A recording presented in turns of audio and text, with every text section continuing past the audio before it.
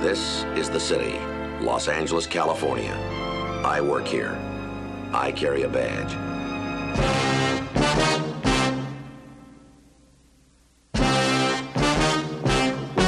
The story you are about to see is true. The names have been changed to protect the innocent.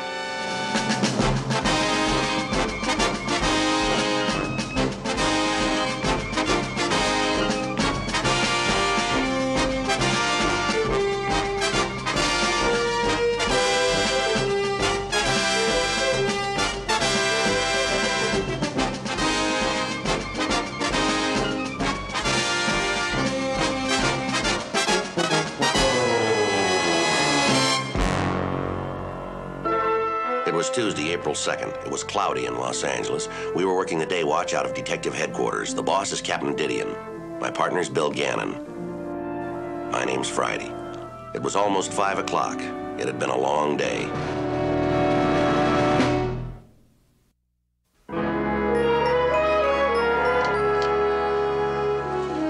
You know, this is really getting to be the camel's back. What is?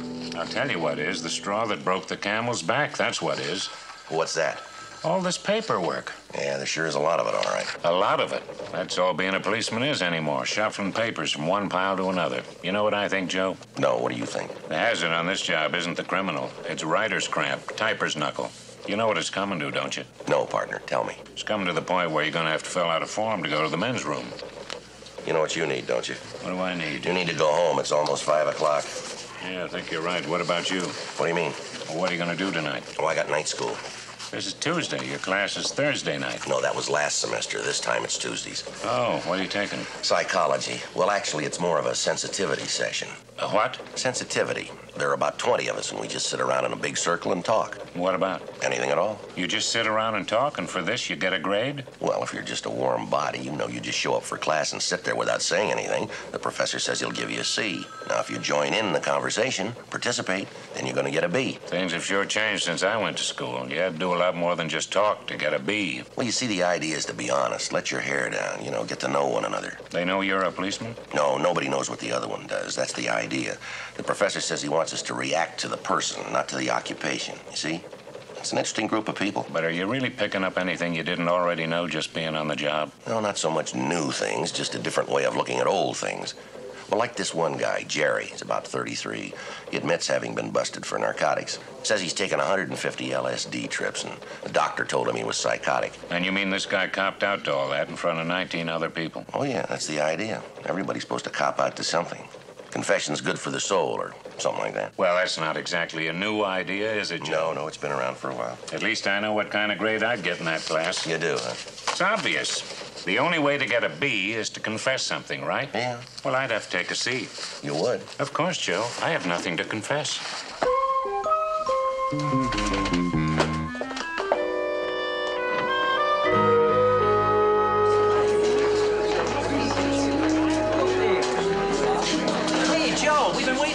Jerry? Jack? Hey, Joe, come here. You gotta hear this joke. There was this drunk, see, and he's stoned in a Chinese restaurant. He calls the waiter over and he says, "Listen, I gotta ask you a question.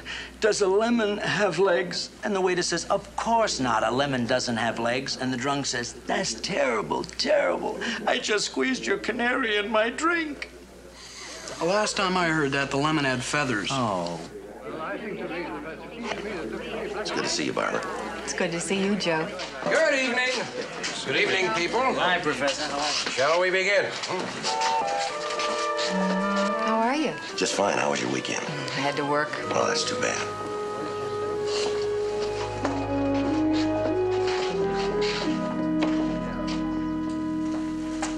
All right, Jack, condense it. See if you can describe your philosophy in one line.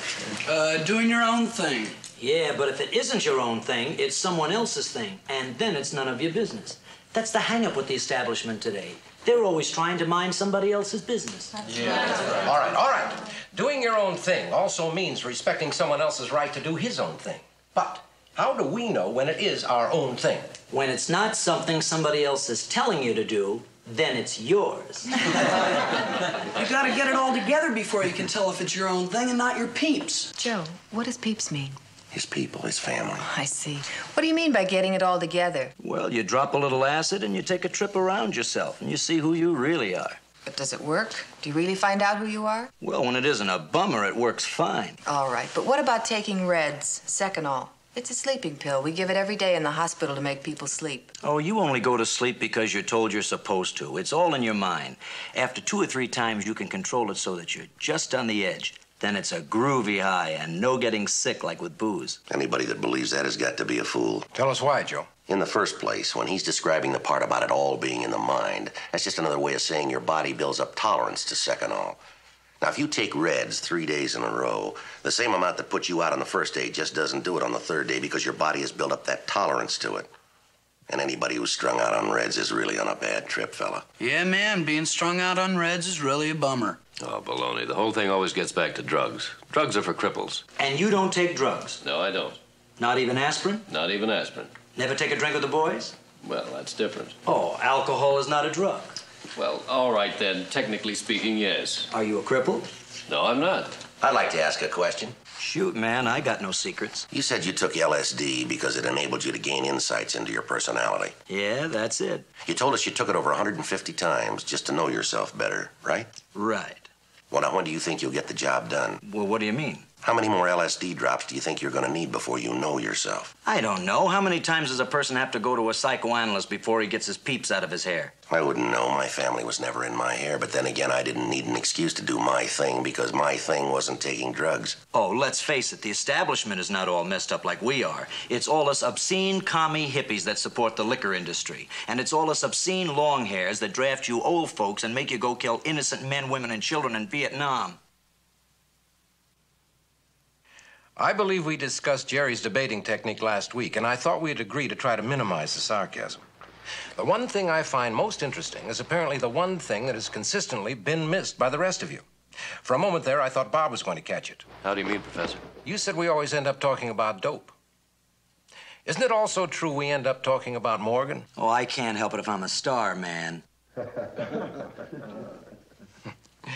Would it be a fair statement that a lot of what you say, Jerry, is just to draw attention to yourself? Getting stoned is on everybody's mind these days. That's why everybody talks about it. It's the same thing as during Prohibition. Nothing is ever the same, except dying. Care to expand on that, Norm? Jerry here is playing with his own mind and trying to convince us that he's having a good time. Yeah, man, and I'll bet you vote straight Republican and you got a sheet in your closet with eye holes. Now, you listen to me. When you walk down the street in Calcutta, you see people, and you don't know whether they're sleeping or dead.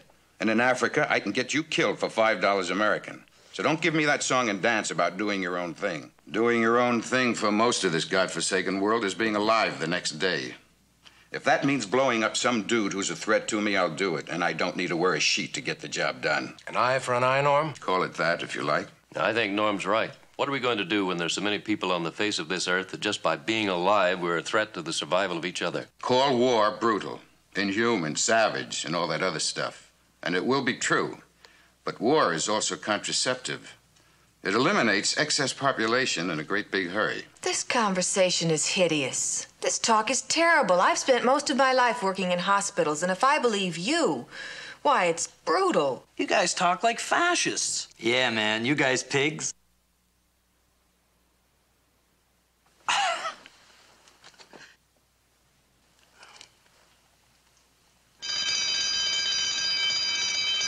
Now, that's what I call timing. All right, people, that's all for tonight.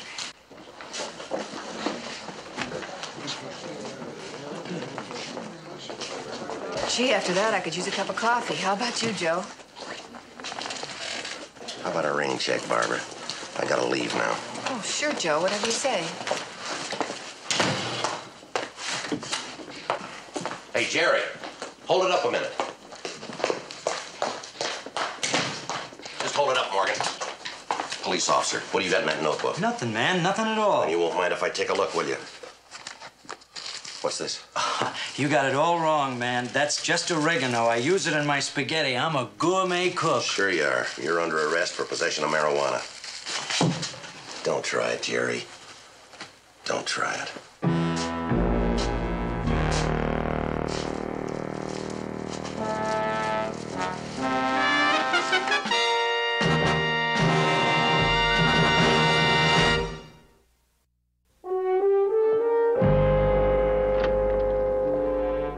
Tuesday, April 9th, 7 p.m. It was exactly 1 week since I had arrested Jerry Morgan for possession for sale of marijuana. It was business as usual for Professor Grant's class, and everyone was there except Jerry. Barbara?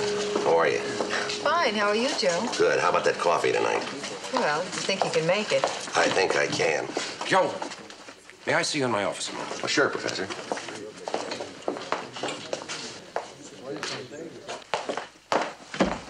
I took the liberty of pulling a transcript of your grades. Oh? You're going for your master's degree in criminology, right? Yes, sir, that's correct. But in order to get your master's degree, you'll have to maintain a B average, right? Yes, sir, that's right. I don't think you're going to be able to maintain a B average, Mr. Friday. What are you getting at, Professor Grant? Or shouldn't I call you Mr. Friday? Maybe I should address you as Sergeant Friday. Or do you prefer to be known as good old friendly Joe, the schoolboy narc? You must forgive me. I've never had a police spy infiltrate my class before. You're talking about Jerry. I'm talking about you.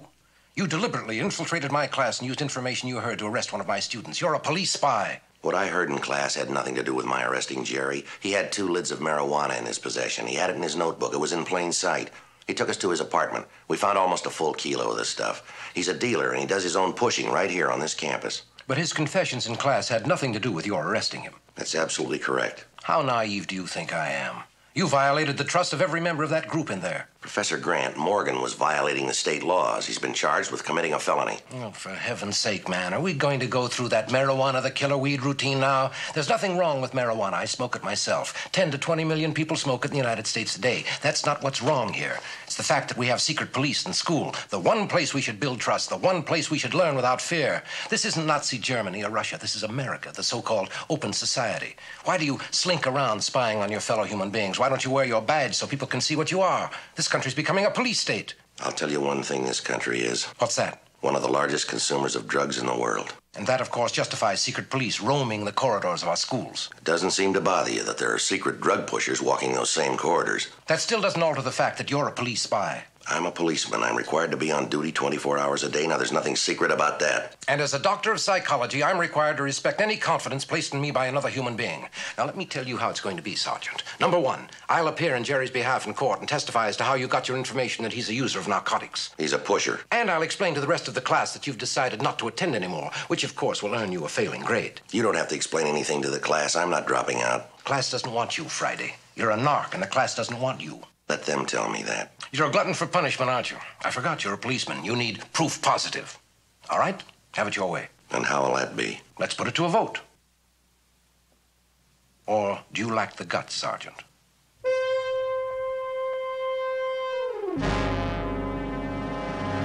In case some of you haven't noticed, Jerry Morgan is not with us tonight. The reason is because this man arrested Jerry last Tuesday night after class. Because Jerry had a little grass in his notebook. This man is Sergeant Joe Friday of the Los Angeles Police Department. This man has been sitting in class with you, taking down all you say, hunting for something to use against you. This man is a narc. Now, after showing you all how much he trusts you, he comes before you to ask that you allow him to stay in the class. He wants you to trust him again. He wants you to put it to a vote. All right, if I say something. Anything you care to, Sergeant. I'm a policeman going to school. I saw marijuana in Jerry Morgan's possession. It was in plain sight. I arrested him according to the law. You people pay my salary to do just that. I'm in class for exactly the same reason all of you are, to try and get a passing grade and to learn something. Is that all, Sergeant? Yes, sir, that's all. Very well. All those in favor of allowing Sergeant Friday to remain in this class, raise your hands. 1, 2, 3, 4, 5, 6.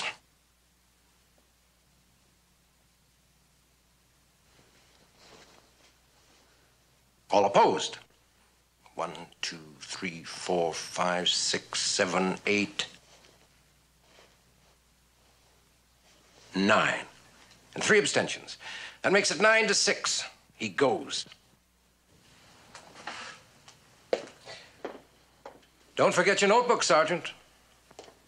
Where would a policeman be without his notebook?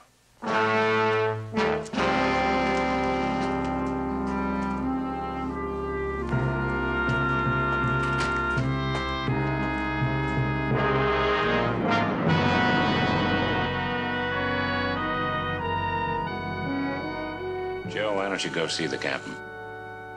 Joe? What? Why don't you go see the captain about this school thing? No.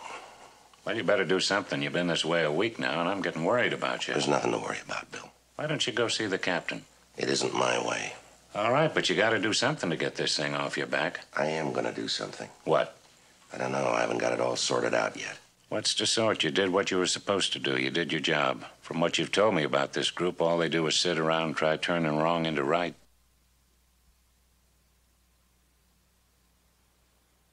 I just knew there was no way you could get a B sitting around talking.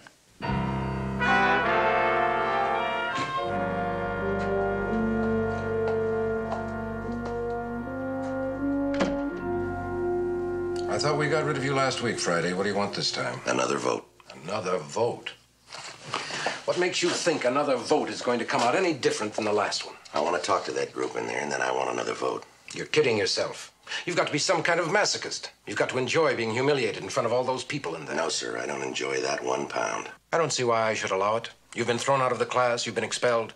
Why don't we let it go at that? Because both you and I know you did a number on me last week. After what you said and the way you said it, I didn't stand much of a chance, now did I? Are you saying I deliberately distorted the facts? Are you claiming that you're not now a policeman or ever were a policeman during the 3 months you've been attending my class? Oh, come on, Professor Grant. You know I'm not working undercover in this school. And how am I supposed to know that? When you pulled a transcript of my grades, it says right there that I'm a policeman with the city of Los Angeles. That's not where I found out.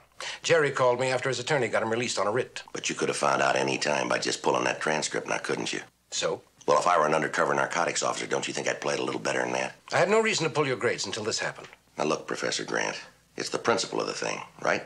Most certainly is. Then what have you got to lose by putting it to a vote again? Unless you're afraid I'll swing a couple over to my side. All right, we'll do it. But you'll have to swing more than a couple to stay in class. How do you mean that? You've got to get a full 2/3 of that vote. 2/3? Take it or leave it, Sergeant. Sergeant Friday here has accused me of being unfair to him in my remarks last week, and he'd like to see if he can convince some of you to join his point of view. The good sergeant would like another vote to see if he'll be allowed to stay in this class. For what purpose? I haven't the faintest idea, unless he's got his eye on making another bust. Sergeant? All right. Let me say for the record, if you vote to let me come back to this class, and I see anybody else holding, I'll arrest him just the same as I did Jerry Morgan. But why should we let you come back at all? Tell me, what's the idea of this class? To get to know each other, right? Well, I'm a policeman.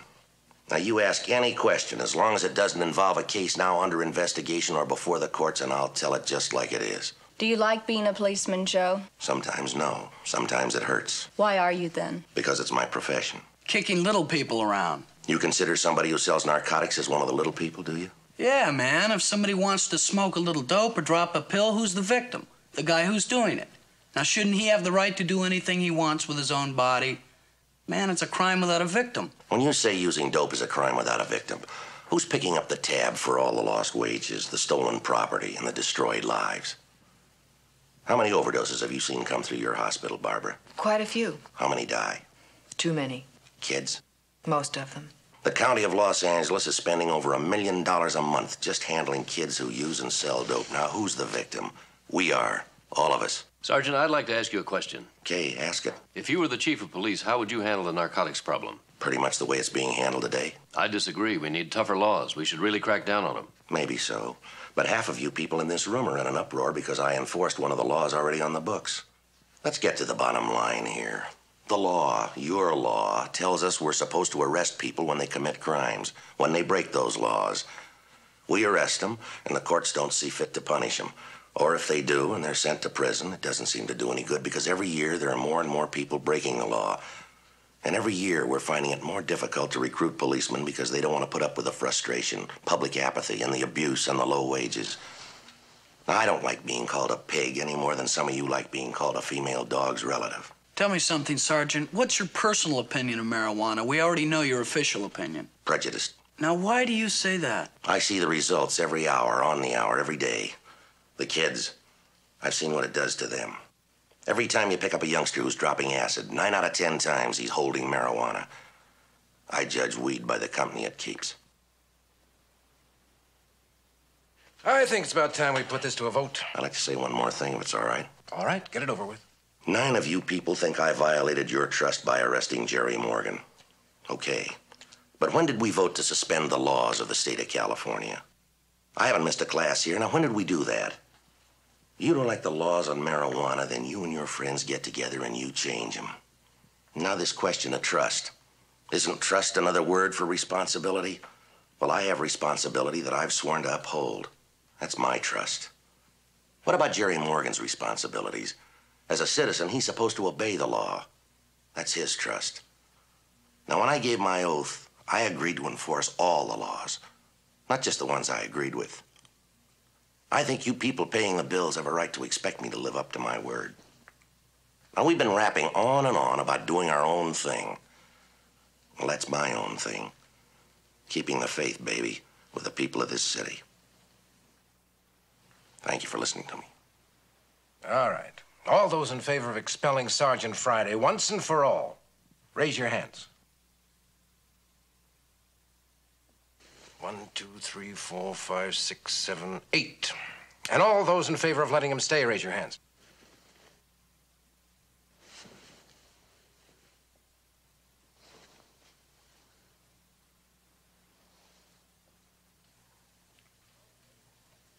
Seven, 8. 8 to 8. That makes it a tie. I believe we had an agreement. Just a minute. Where are you going, Sergeant? The vote was even. Friday made a deal. He had to get a 2/3 vote to stay in this class. Who wrote that rule? I agreed to it. Well, I didn't. I've been sitting through this silly mess for a week now. I wanted to see what kind of a policeman this man really is. I wanted to wait and see if he'd take this nonsense that's been thrown at him, or if he was really interested in remaining in this class, if he'd come back. Well, he didn't disappoint me. He's back, he's interested, and he's going to stay. For the record, I'm a practicing attorney attending his class for the same reasons as the rest of you, to learn about human nature. Well, I just took a postgraduate course with this ridiculous display.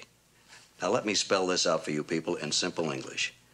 This man will be allowed to stay in this class and complete the semester and receive a grade commensurate with his ability in this particular subject, or I'm prepared to file charges against you, Professor Grant, in his behalf. Charges? What charges? Denying him an education because of his occupation.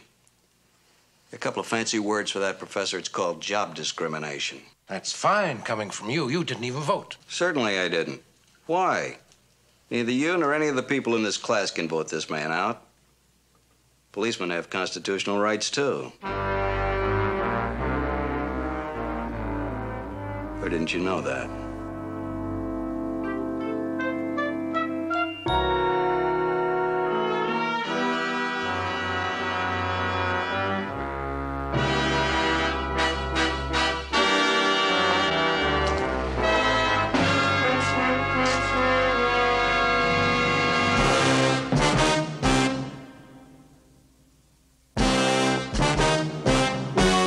The story you have just seen is true. The names were changed to protect the innocent. On June 3rd, trial was held in Department 195, Superior Court of the State of California for the County of Los Angeles. In a moment, the results of that trial.